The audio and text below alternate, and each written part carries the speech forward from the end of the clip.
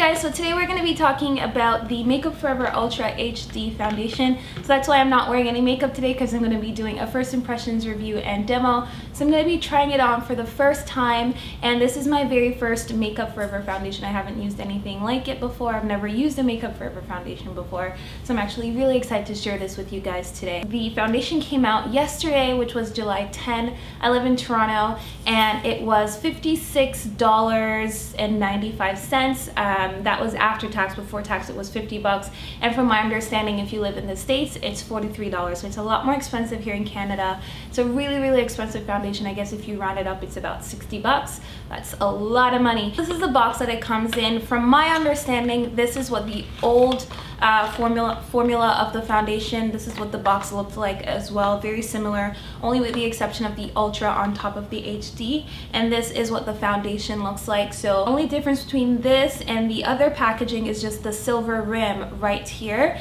This also has a pump action, so it's really great. It's very sanitary for applying your foundation. So this is pretty much what it looks like, and my shade is 177, or in the new shade it is Y505. So how I'm going to be doing this is I'm going to be doing the first impressions and demo first, and then I will do a review afterwards and let you know all about the foundation. So I'm going to be applying my foundation today, and I'm going to be doing it with my Sonia Kashuk flat top kabuki brush. So the first thing that I'm going to do is I'm going to just go ahead and dampen my brush a little bit, just so that it'll just help my foundation to spread a lot nicer onto my skin. And then I'm just gonna give this a shake. I don't know if I need to, but I'm gonna give it a shake and pump it on the back of my hand. I'm gonna start off with one pump first, and then if anything, if I ever need any extra coverage, then I'll just add some more after. So I'm gonna just warm that up on the back of my hand and put it on my face. I guess the first thing that I can say is that this foundation is kind of not too runny. It looks kind of almost a bit runny when you first apply it onto the back of your hand, but then once I started rubbing it out, it definitely thickened up a little bit, but it doesn't feel oily. It just feels really smooth going onto my skin. Now that I've applied it all over my face, I'm going to use my brush. I'm just going to buff it into my skin.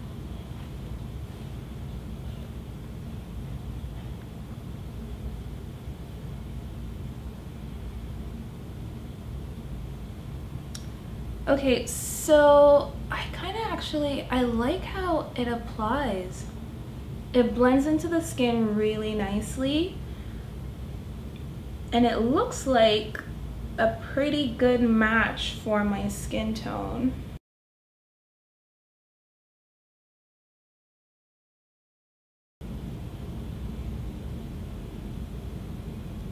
So now that it's applied, oh my gosh, it looks amazing. And I just let it sit for a little bit now. So it's really just kind of soaking itself up into the skin, and it's just settling a little bit. I absolutely love the coverage on this one. I really like it. Oh my god, it looks so good. It looks so good. It just kind of, it doesn't feel heavy. I don't really feel like I'm wearing foundation, and it looks like better skin. I don't really know how else to describe it. It just looks like better skin. I absolutely love the coverage of this one. I love how it just sits into the skin and just kind of like melts, and it just becomes a part of your skin, so to speak. So I'm gonna go ahead and finish up the rest of my makeup, and then I'll come back and give you a review and my thoughts on this foundation. So I'll be right back. Okay, bye.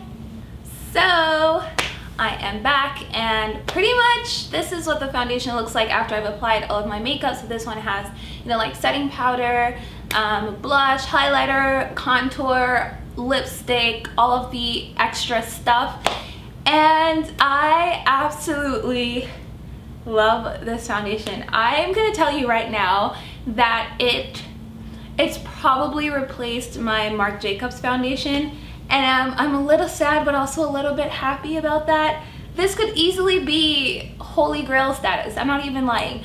So this is pretty much what it looks like. As you can see, the foundation just really helps to kind of you know, like fill in all my fine lines, settle into my pores, and like, you know, those acne prone areas of my face, hyperpigmentation. It's covered up really well. I didn't do any extra concealer anywhere to cover up dark spots. The only place that I put concealer is under my eyes, and that's just to brighten them up a little bit. But as you can see, the discoloration that was around my mouth, it's kind of almost completely gone. And I okay, I need to calm down before I get ahead of myself. I'm in love. I'm in love. And also you can see too that once I've set the foundation and everything, the match just looks a lot more perfect. I feel like I have a pretty flawless look. I'm not even joking. Like, I'm like sitting up now because I'm just like, ugh, let me get comfortable. Yes, I'm wearing PJs. And I don't know, I really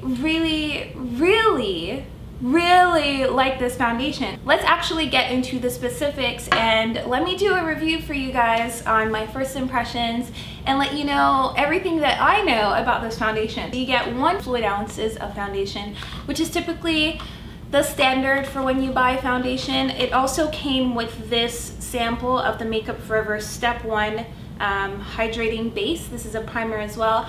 I didn't want to use this primer. I went instead with my Yves Saint Laurent Touche Éclat Blur primer, which I'm also actually really loving, and I'm going to do a review of that one for you guys maybe after this video, who knows.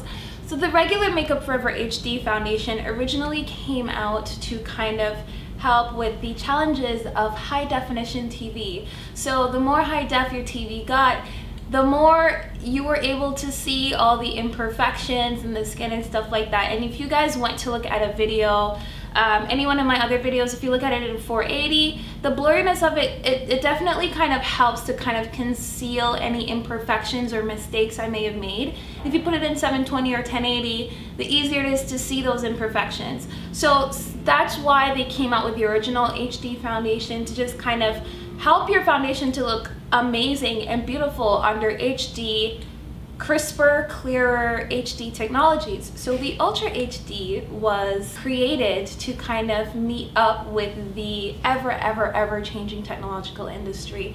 So now we have this thing called 4K technology. So 4K basically means 4 times HD. It's also called Ultra HD, hence the name Ultra HD foundation.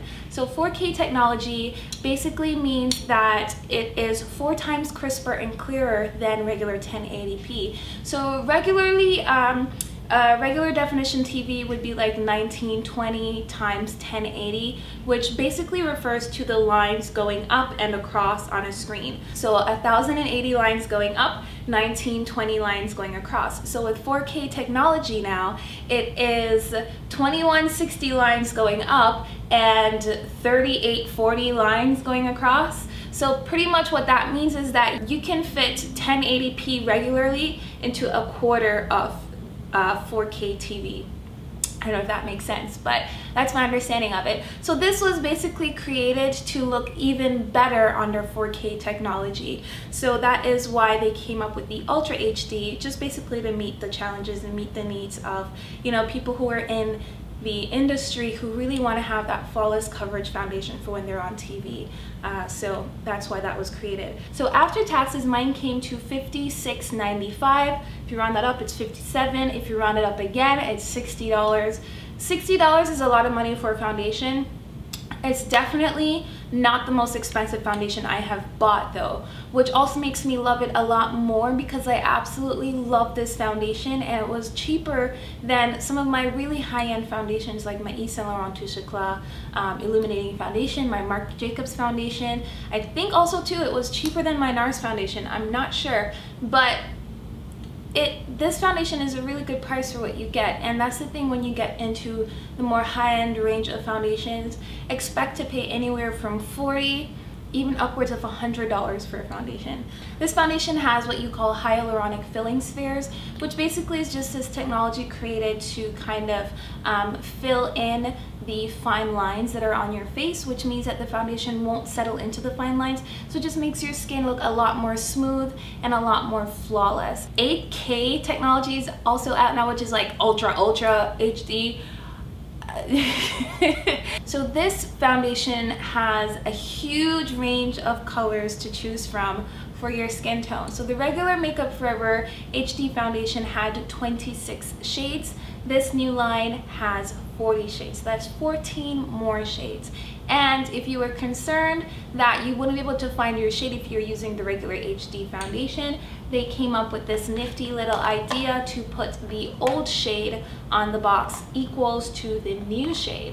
So if you were, say for example, I'm 177, so if you were 177 in the HD, then you are now Y505 like myself in the new HD. Y just stands for yellow base, so I have a yellow undertone, and then it also is divided into red bases, so the foundation shades are Y and red. So because I'm a yellow undertone, my shade is Y505, and if you were red base or red undertone, then it would be R something something. That's pretty much how the shades work. I really love this foundation. I love the packaging. I love how simple it is, but also at the same time very professional. I'm not a makeup artist, but I imagine makeup artists are going crazy over this foundation. It is just absolutely amazing, absolutely beautiful on the skin. Based on my first impressions, I would say if you have the money to spare, go out and buy it. I don't think there probably are better foundations, but I'm gonna hold out and I'm just gonna stick with this one. I was very skeptical, but absolutely love it.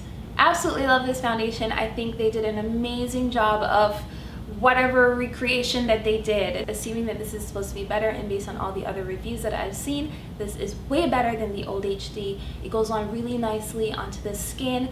The color match is going to be really great. Like I said, they have 40 shades, so you shouldn't really have a problem finding the right shade for your skin tone. That is one of the largest shade ranges in foundations that you will find. So I would definitely say hop into a Sephora or a Makeup Forever booth and check this foundation out. And if you do love it, let me know what you think, because this stuff, yo. But that is it for my first impressions demo and review. I hope you guys enjoyed this video. If you do, let me know in the comment section below.